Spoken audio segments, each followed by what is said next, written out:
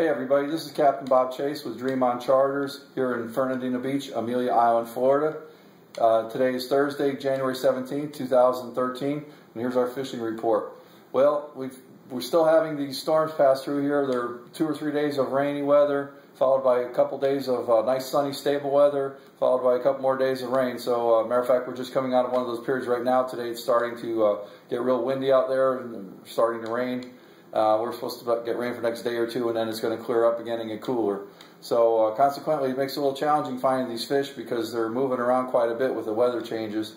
What we are finding, though, is when we have a few days of sunny weather, that these fish will get up on these flats, and they will feed on the edges, outside edges of the channels, and towards the channel, and on the outside edges of the mud flats on the outgoing tide.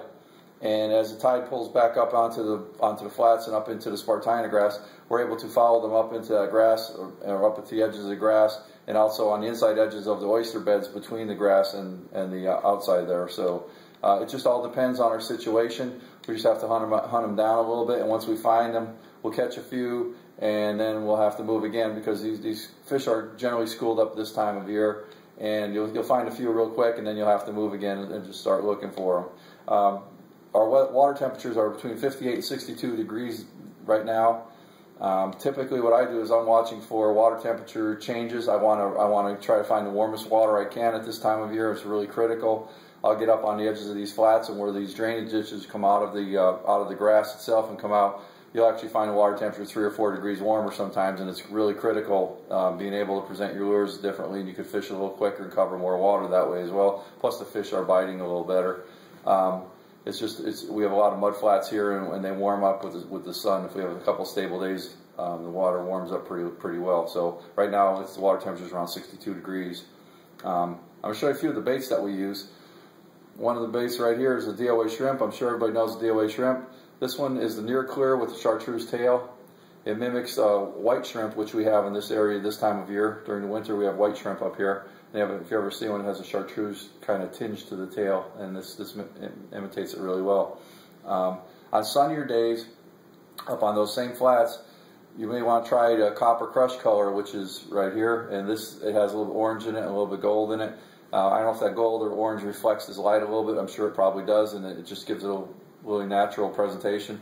Between these two baits here, they work pretty well, so you should be able to get something going either one of those. If we're going to a bait fish imitating bait, I like to use the silver mullet. I believe the color number is 407 from DOA. This is a DOA Cal. I think it's number 407.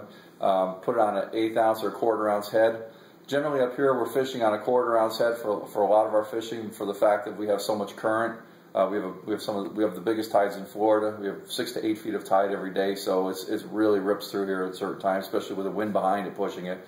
So unless we're fishing some super shallow water, less than about 2 feet or so, I'll usually use a 1/4 ounce head on these, and up to 3/8 of an ounce sometimes, just to be able to control the lure when you cast it to not so much for the wind, but just when you cast it and it hits the water column, that current pushes so fast that you can't get down to sometimes the stuff you're trying to target with it. So if a little bit heavier lure helps out there.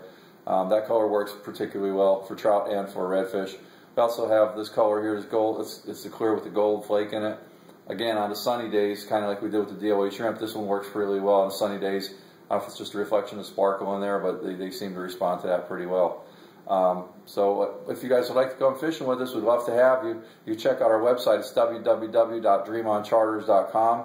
There's more information on there. And we're booking trips for the spring now, so we have some deals available, but you have to call up and find out. Some of them are advertised, some of them aren't, so you just have to call up and find out. But again, just check out our website. It's www.dreamoncharters.com. I'm Captain Bob Chase. Thanks for watching.